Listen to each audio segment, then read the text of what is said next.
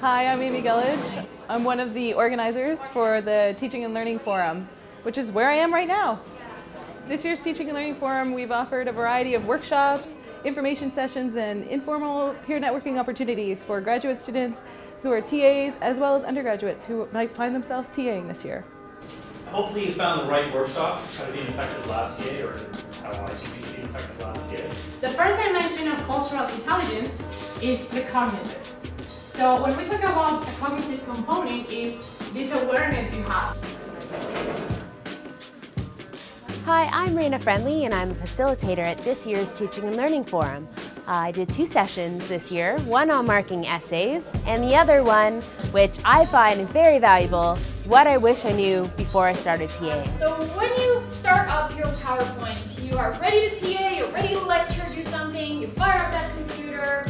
What are some of your goals?